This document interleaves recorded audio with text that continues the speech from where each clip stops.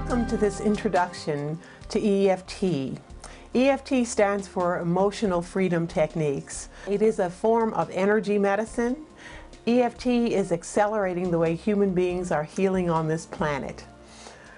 Before I teach you how to do EFT on yourself, I'd like to share with you some of my personal experience using EFT to help me resolve some very serious pain. And I also want to share with you a couple of research studies that have been done on EFT so that you understand the power of this gift that you are about to receive.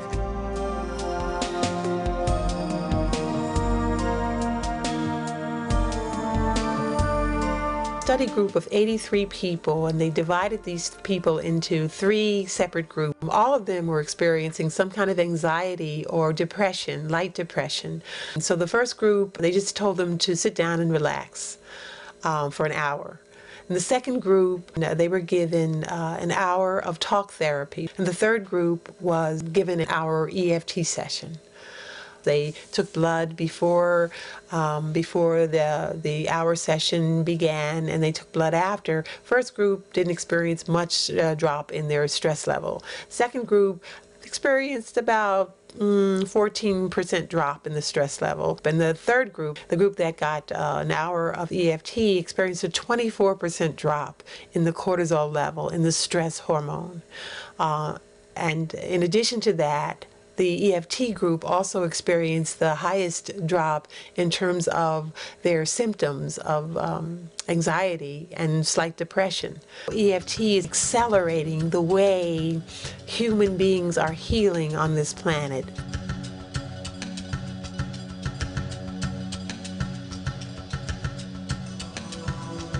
Several years ago, I was in a lot of physical pain. I found myself getting these body aches, joint pain, and it seemed to be getting more and more intense every single day.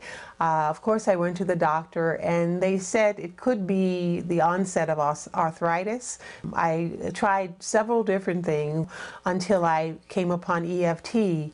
I went to the website, I downloaded the manual, and it was, what inspired me was that they said it was a self-healing modality. You could do it on yourself. It was very simple. Often people had permanent results, and it sounded like the thing that I was looking for. I was looking for a healing. And I had knee pain, I had lower back pain, and I had hip pain. But in 5 days, I managed to get myself completely out of physical pain with EFT. I want to share with you a personal story of using EFT not just for a physical ailments, but for an emotionally upsetting situation, just so you can see the power of EFT in both arenas. This was a few months ago. I was walking on the Upper West Side in Manhattan, and I came across this lovely Indian store. And it had all of the things that I love in the windows, and I just walked around the shop looking at the things, and then I wanted to try on a couple of lovely tops. And the woman said to me, she said, you know, you're not going to buy anything in this store, you're just fooling around in my store. And I was completely and utterly shocked. And then, you know, when these things happen, there's something that kicks in. It could be ancestral, I don't know what it is, but it kicks in and it tells the tongue what to say. And I tell you, within a matter of seconds, this East Indian woman and I were shouting at each other in the store. It felt like it lasted forever, but it was just a few seconds, and then I just walked out of the store. But I was so shaken by that experience that I went home and I began to tap on the anger, the feelings of anger, the feelings of being misunderstood, being accused of something falsely. I also tapped on the disappointment with myself that I would just so quickly engage in that way with her. So you have these ancestors that we carry with us in our energy field. Even though their bodies are gone, the energy of our ancestors we walk with, we carry it with us. It's a part of us. So there are these beautiful moments in EFT tapping sessions when a person could be dealing with a physical pain, a chronic pain, and then you have this sense that it's not theirs. They're carrying it for the ancestors. So I reached that point in my own personal tapping session on this situation in the Indian store. I reached that point when I realized the pain that was mine and the pain that I was carrying for my ancestors. And I was able to tap on those two issues, what was mine, what was ancestral, and release it to clear the energy field. And then there was another extraordinary moment that often happens in energy medicine, EFT sessions, where not only was I able to see and experience my own ancestral pain, a door of compassion was opened in me, and I was able to sense and feel her pain, her historic pain, the pain of her ancestors, the pain that colonialization had caused in her family line. And I did some tapping on behalf of her ancestors and her family. And at the end of that tapping session, I got to this point of total calm, total acceptance, and total forgiveness. The power of EFT is its ability to help us resolve not only our own personal pain and suffering, but the pain and suffering of our ancestors, and to use that compassion and forgiveness that we find in the process of freeing ourselves to help other people free themselves. It's extraordinary, the opportunity that this is presenting us. This study was done in Rwanda several years after the cultural genocide that took place there in 1994. 1 million people were murdered in 100 days. This massacre, this cultural genocide, left 800,000 children without parents. And several years after the massacres occurred, EFT practitioners went to the one particular orphanage, 188 children suffering from post-traumatic stress disorder. Many of these children had seen their parents murdered and their whole families murdered. Some of these children were actually tortured, maimed, and even raped themselves. These children had one session with EFT practitioners. That's just one session of EFT. 94% of those children no longer had the symptoms of post-traumatic stress disorder. How wonderful is that?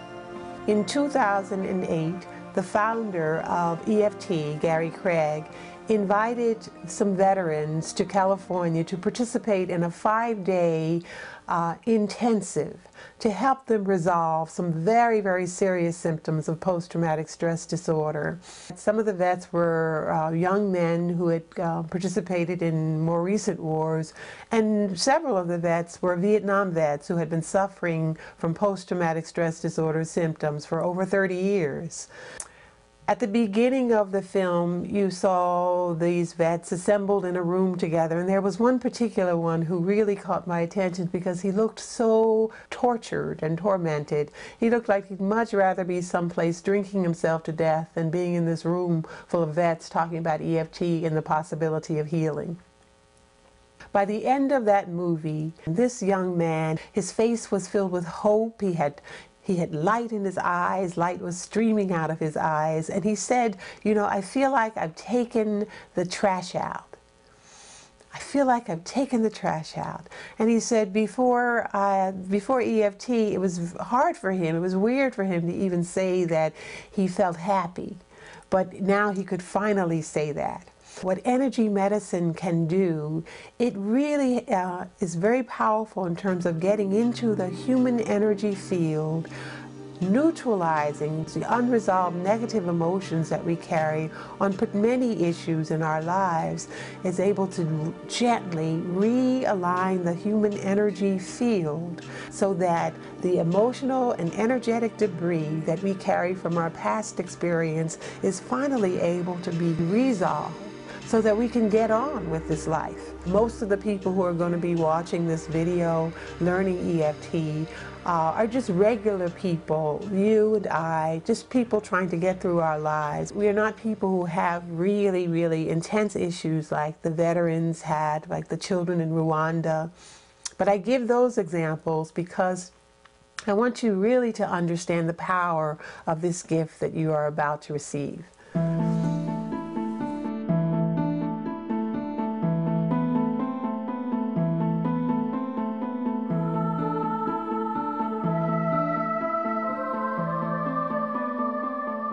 EFT is done in two parts. The first part deals with any kind of subconscious resistance we may have to getting better, to improving our condition.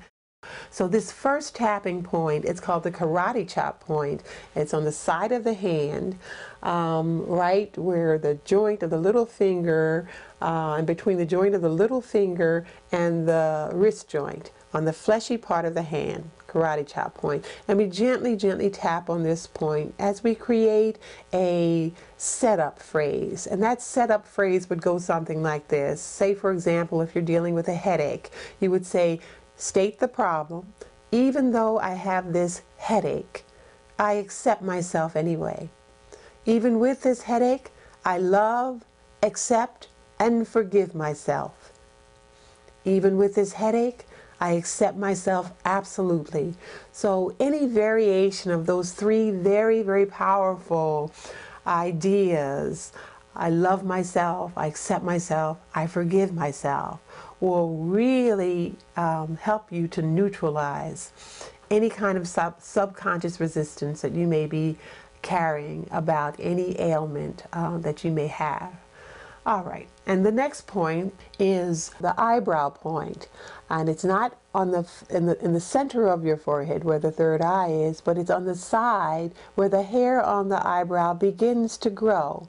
So on both sides, you can use either side or both sides. Use two fingers, tap on that point where the hair on the eyebrow begins to grow. Very, very gently, because you're tapping into the human energy field. You don't need a lot of pressure. All right.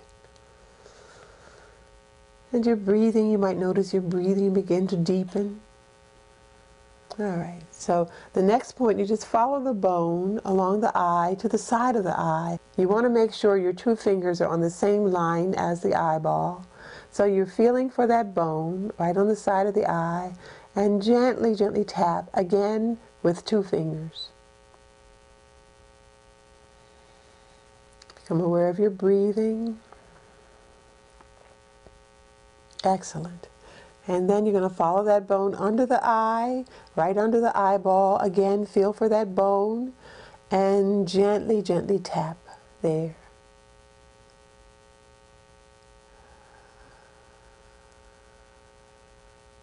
And then we're working our way down the face. That will help you to remember these points. The next point is under the nose.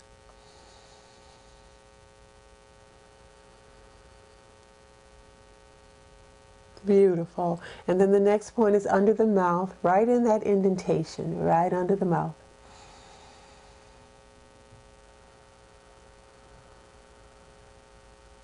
And then the next point is called the collarbone point. So you just feel for the collarbone and go a couple inches below the collarbone and use 4 fingers for this point because it's very practical. If you miss the point with one finger, you'll get it with one of the other 3.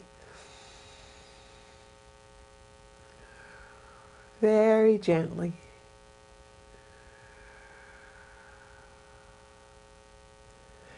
And then the next point is called under the arm. So you raise your arm from the armpit.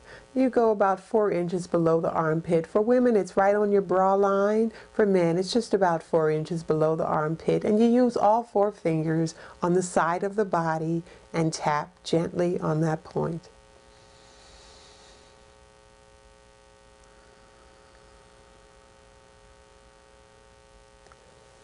And then the next point, it's a very important point. It's under the breast. It's the liver point. It corresponds to the liver, and it deals with issues of forgiveness, self-forgiveness, and the forgiveness of others. So you find it by going just a couple of inches. For men, it's just a couple of inches below the nipple. For women, it's a couple inches below the nipple. Just feel for your bra line. It's right on the bra line. Gently, gently tap with 4 fingers. Will be fine. Wonderful. And the final point is called the crown of the head. In Chinese acupuncture, this point is called the meeting place of 1,000 ancestors. Because many of the meridians, the energy, they're like energy pathways in the body that carry our human energy, that carry the chi. All of those points meet at the top of the head, the crown of the head. This is a very, very powerful point. Wonderful.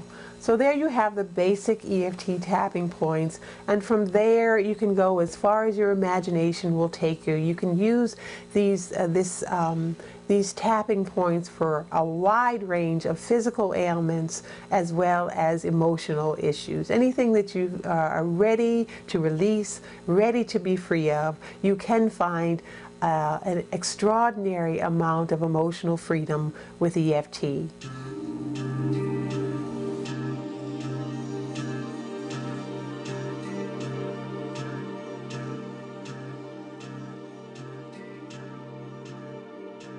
I'm going to teach you how to use this technique on specific ailments that you may have. So I just want you to tune in to yourself and come up with any ailment that that is causing you some discomfort right at this time.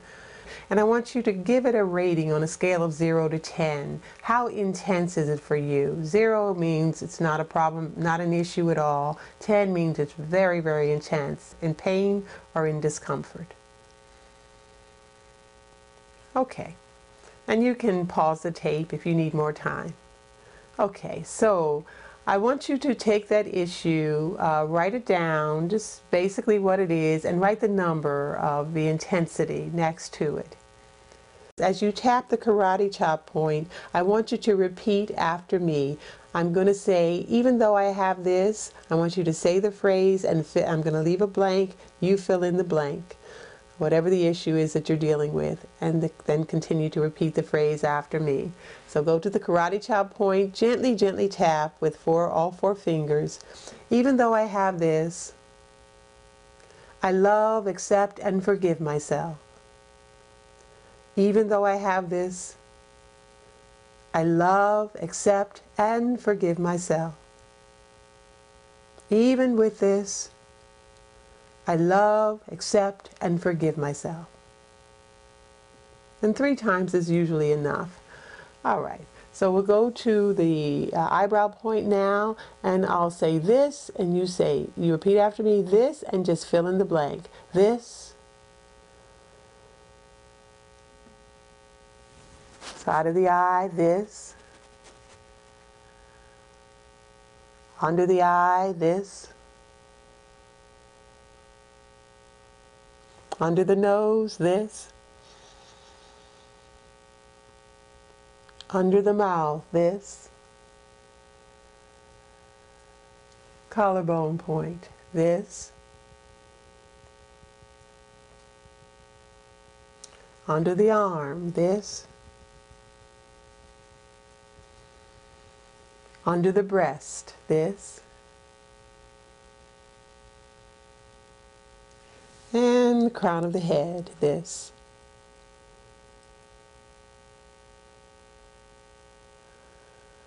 Take a nice, slow, and deep breath.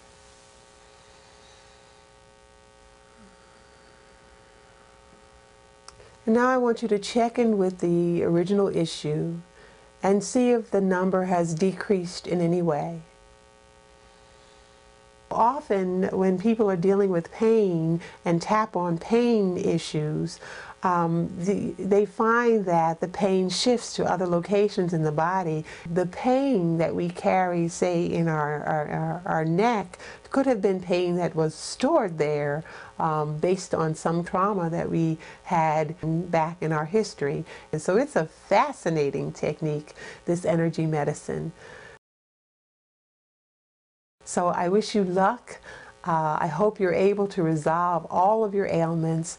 For some issues that are more complex, I would recommend that you find an EFT practitioner who can help to guide you and really get to some of the deep triggers, some of the core issues that may be holding some of the pain, some of the emotional stuff in place. Because once you find those triggers and are able to use this tapping modality on those core issues, you will get yourself out of a lot of pain, out of a lot of suffering, and either decrease it significantly or totally eliminate it from your life. So good luck. I wish you health. I wish you wealth. I wish you love.